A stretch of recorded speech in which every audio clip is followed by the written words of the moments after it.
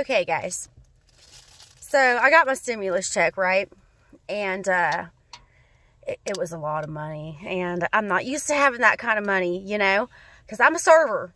I don't have, like, a fancy job that pays a lot. I'm just a basic server, okay? I survive off of other people's grace, okay?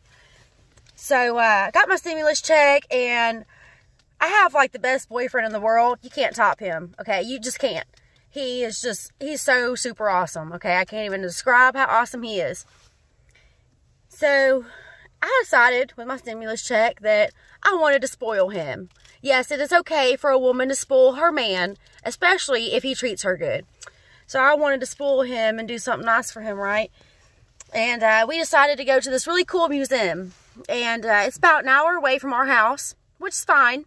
Don't mind driving that long. I really like car rides anyway because I love music. And so we get almost there. Pretty close. Like just a couple of blocks away. And you see what happened was I took my money out of my purse and I put it in a safe spot. And before we went out, I forgot to get my money from that safe spot. Yeah.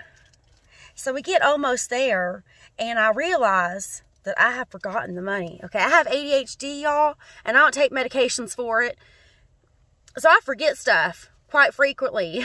And so we get almost there, and I freaked out. I said, oh my God, just like that. Oh my God. And he said, what?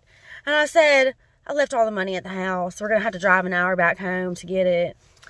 So the place was going to be closed by the time that we made it back there. And so we decided to do something else.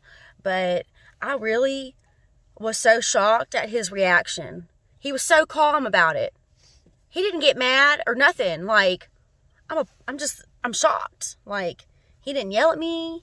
He didn't call me no names. He was just super cool about it. And that just made me feel even worse, you know? Because he was being so nice. And he's laughing at me right now. And I expected to be yelled at the whole way home. But my boyfriend is not that kind of person.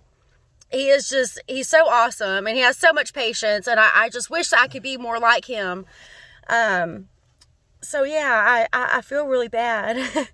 I probably feel guilty about this for a couple days. For the simple fact that he was so cool about it. And didn't even get upset at me at all. And I don't know why he loves me.